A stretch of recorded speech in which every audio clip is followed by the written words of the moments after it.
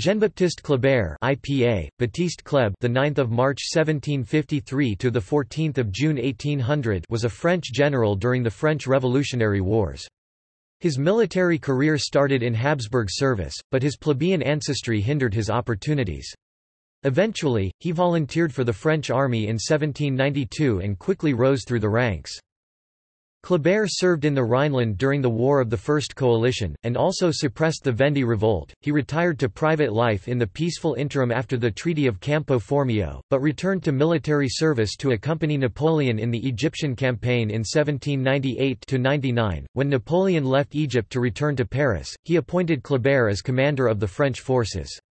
He was assassinated by a student in Cairo in 1800. A trained architect, Kléber, in times of peace, designed a number of buildings.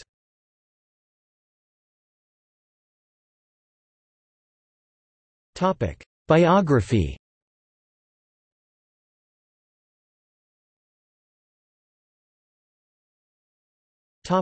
Early career. Kléber was born in Strasbourg, where his father worked as a master builder.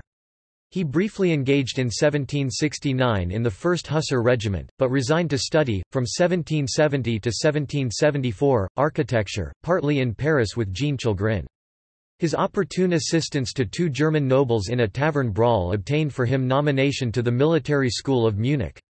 From this education, he obtained a commission in the Kaunitz Regiment of the Imperial Army. He took part in the War of the Bavarian Succession, but did not see major engagements, as he was stationed alternately in the garrisons of Mons, Mechelen, and Luxembourg in the Austrian Netherlands.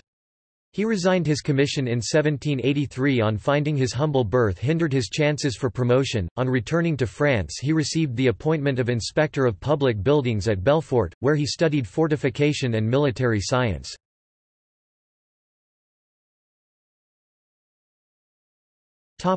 French Revolutionary Wars. In 1792 he enlisted in the Haute Rhin Volunteers. Thanks to his military knowledge, he at once gained election as adjutant and soon afterward as lieutenant colonel.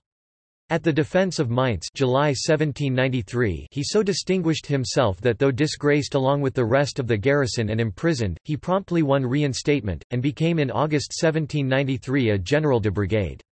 He won considerable distinction in the suppression of the Vendéen, and 2 months later gained promotion to General de Division.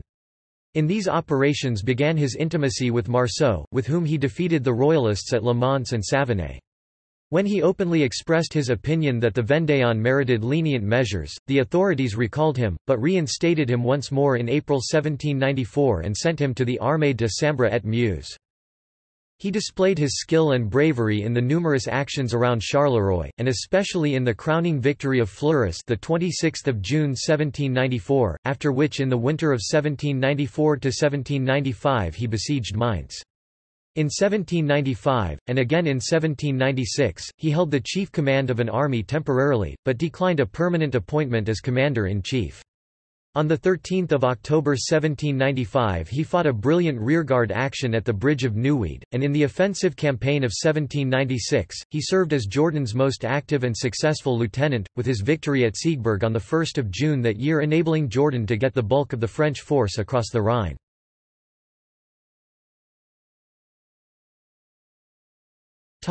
Egyptian campaign. After the retreat to the Rhine, he again declined a chief command. He withdrew into private life early in 1798. He accepted a division in the expedition to Egypt under Bonaparte, but suffered a wound in the head at Alexandria in the first engagement, which prevented his taking any further part in the campaign of the Pyramids, and caused his appointment as governor of Alexandria. In the Syrian campaign of 1799, however, he commanded the vanguard, took El Arish, Gaza, and Jaffa, and won the great victory of Mount Tabor on 15–16 April 1799. When Napoleon returned to France towards the end of 1799, he left Kléber in command of the French forces. In this capacity, seeing no hope of bringing his army back to France or of consolidating his conquests, he negotiated the Convention of El Arish, the 24th of January 1800, with Commodore Sidney Smith, winning the right to an honorable evacuation of the French army. When Admiral Lord Keith refused to ratify the terms, Kléber attacked the Turks at the Battle of Heliopolis. Although he had only 10,000 men against 60,000 Turks, Kléber's forces utterly defeated the Turks on 20 March 1800. He then retook Cairo, which had revolted against French rule. Kléber, son of an operative Mason and a prominent Freemason himself, was attestedly instrumental in bringing Freemasonry to Egypt. While he was negotiating with Sidney Smith in January 1800, Kléber opened a Masonic temple in Cairo and thus created the Isis Lodge, La Loge Isis, serving as its first master.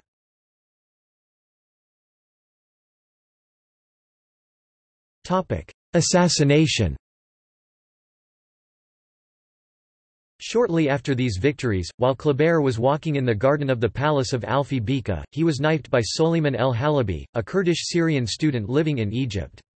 The assassin appeared to be begging from Kléber, but then took his hand and stabbed him in the heart, stomach, left arm, and right cheek, before running away to hide near the palace.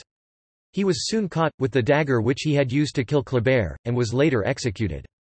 The assassination happened in Cairo on 14 June 1800, coincidentally the same day on which his friend and comrade Desaix fell at Marengo. The assassin's right arm was burned off, and he was impaled in a public square in Cairo and left for several hours to die. Suleiman's skull was shipped to France and used to teach French medical students what the French authorities claimed was the bump of crime and fanaticism. 1. Burial. After his assassination, Kléber's embalmed body was repatriated to France. Fearing that his tomb would become a symbol of republicanism, Napoleon ordered it held at the Château d'If, on an island near Marseille. It stayed there for 18 years until Louis XVIII granted Kléber a burial place in his hometown of Strasbourg. He was buried on 15 December 1838 below his statue located in the centre of Place Kléber. His heart is in an urn in the caveau of the governors beneath the altar of the St. Louis Chapel in Les Invalides, Paris. Kléber's name is inscribed in column 23 on the southern pillar of the Arc de Triomphe.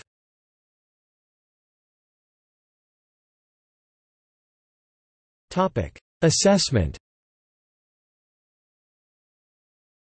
Kléber emerged as undoubtedly one of the greatest generals of the French revolutionary epoch.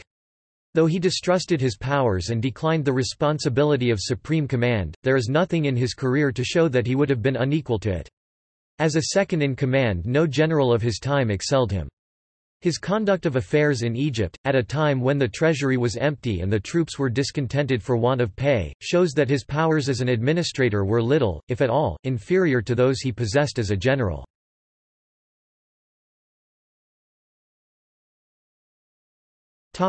Kléber the architect.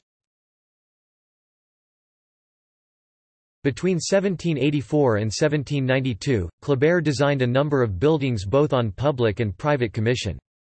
Perhaps the most notable is the current Town Hall of Thann, Haut Rhin (1787–1793), which was originally designed as a hospital but turned into an administrative building before its completion. Other surviving buildings are the Château of Grandvillers, often erroneously spelled Grandvillers, built around 1790, and the canoness houses of the Benedictine Abbey of Massaveau (1781–1790). 9 of these houses had been planned, but due to the French Revolution, only 7 were built. The Musée historique de Strasbourg features a room dedicated to Jean-Baptiste Kléber that also displays a number of his sketches and architectural designs.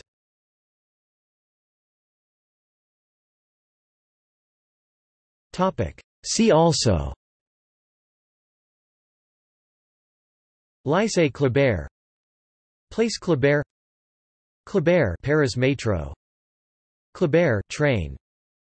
Manfred Stern, Austrian-born Soviet officer who gained fame in the Spanish Civil War under the pseudonym General Kléber.